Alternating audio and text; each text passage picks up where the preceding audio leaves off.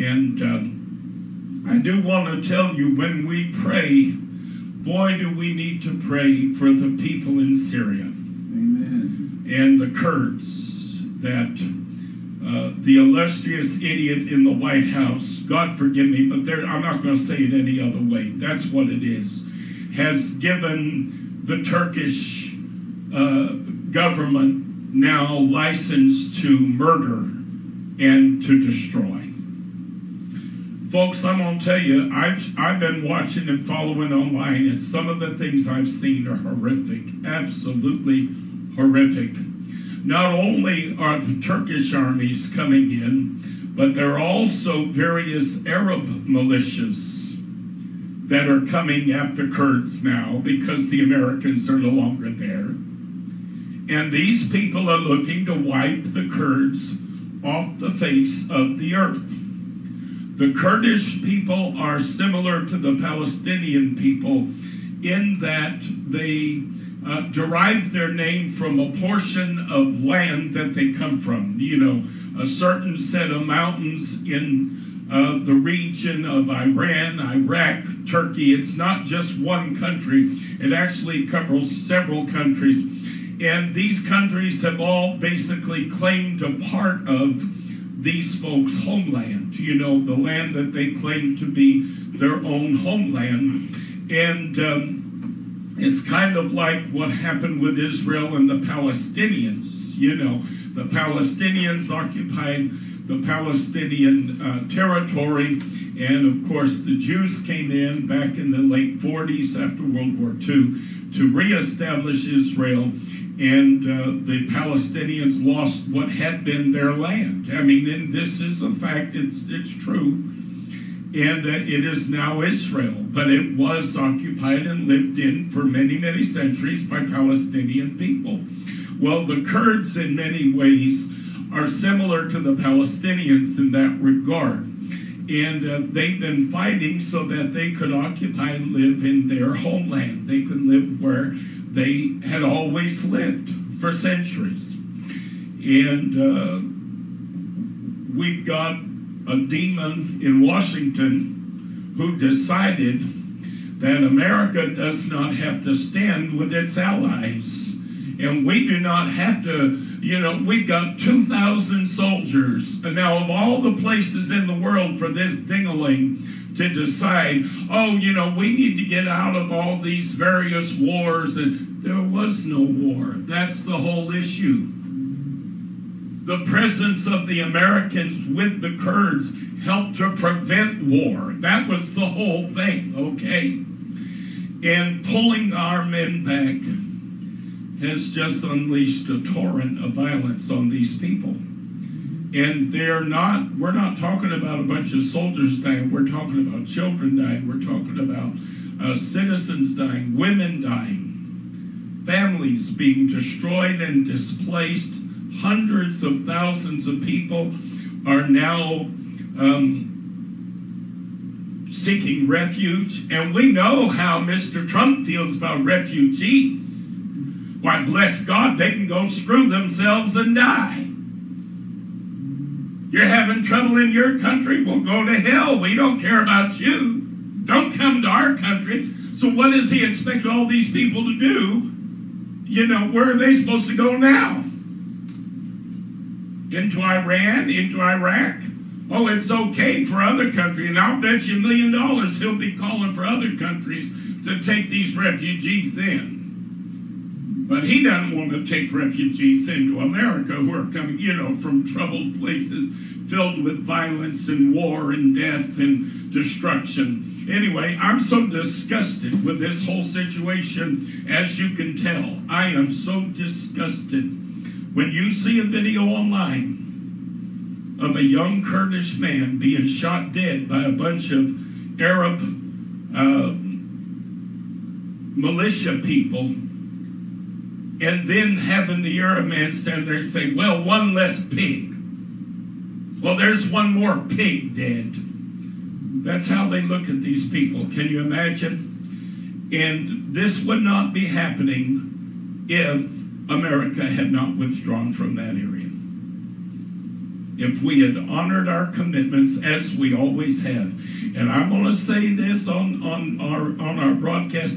If one idiot ever says a word to me about the way Barack Obama handled anything internationally, I swear to God, I'm going to knock their teeth down their throat. I can't take it. Don't tell me anything about Benghazi. Don't even mention the word Benghazi. Hillary Clinton sat through 11 hours of testimony before Congress while the Republicans ran her through the ringer. Because legally, constitutionally, they had the right of oversight. You know, they had the right to do it. Whether them doing it or not was right is a different ball of wax. But there are a lot of things that are perfectly legal and perfectly right that can be done. Doesn't mean they should be done, but they can be, and they're legal.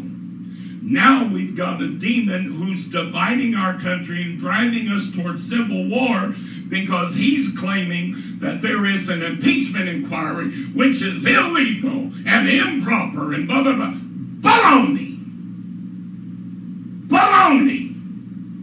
It is legal, you idiot. There is nothing improper about it. You may not like it. You may have trouble with it. It may bother you. That doesn't make it one iota less perfectly legal and legitimate. That's right. And I'm sick and tired of hearing this devil get up and divide this country the way he's dividing this country, and then watch all the peons at his rallies. Yeah, you're right, you're right. You know, he's not right, you dingbats. If you knew anything about our Constitution, if you knew anything about how our government works, you would know he is full of garbage.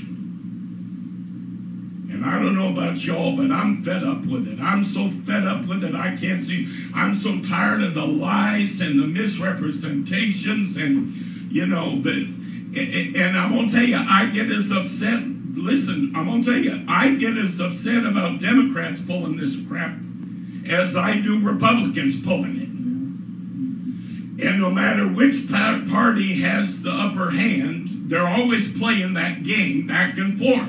And it ticks me off when the Democrats do it. So don't sit here and act like, well, Pastor Charles is only saying that because Trump's in office. Baloney. If you go back and read my posts over the last many years on Facebook.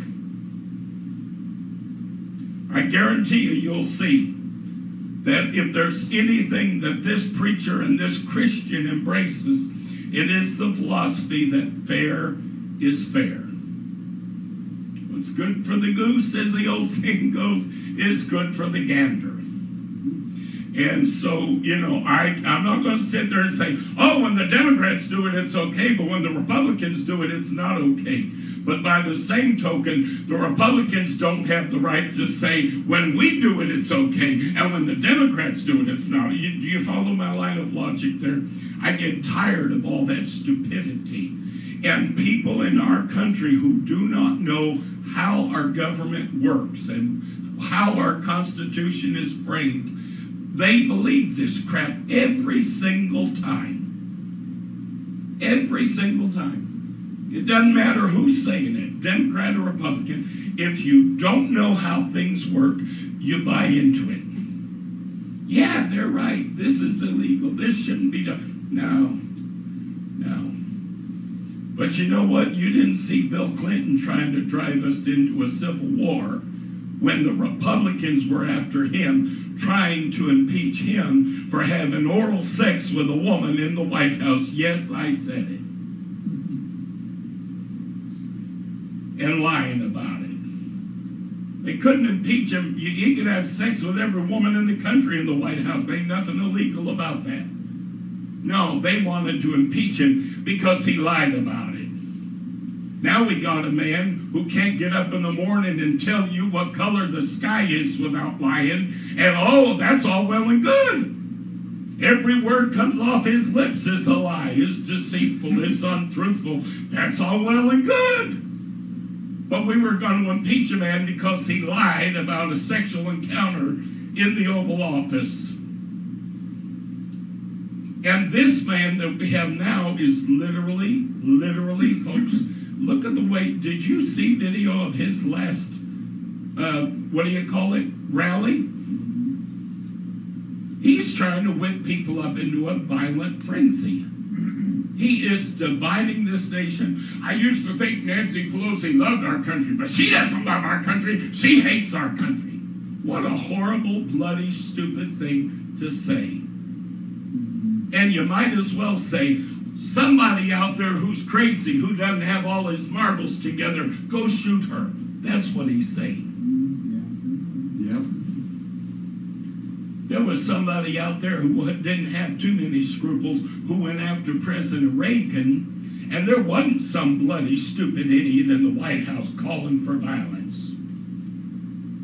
And he still went after Ronald Reagan and shot him and nearly killed him. Am I telling the truth? You better watch what you say, because every word that comes out of your mouth is hitting the ears of people who are unbalanced, people who have all kind of weird and whacked out political ideas, and people who have all kinds of violent tendencies. I'm a pastor. I've been preaching for a lot of years. I've pastored churches, had a whole lot more people than we've got here today. And do you know, when I get up in the pulpit to preach, I'm aware of the fact that in as small an audience as I've got people who aren't going to hear one word I say right. Do you know what I'm saying? Mm-hmm. Now we got a nut in the White House who speaks to an international audience, not just a national audience, international audience. Millions of people every bloody, stupid time he opens his mouth and says things that is literally putting a price on people's heads. Yep. The danger level is climbing by the day, folks. You know why he's pushing for, I didn't mean to go into all this today, but I'm going to go ahead and tell you. You know why he's pushing for Congress to take a vote on impeachment?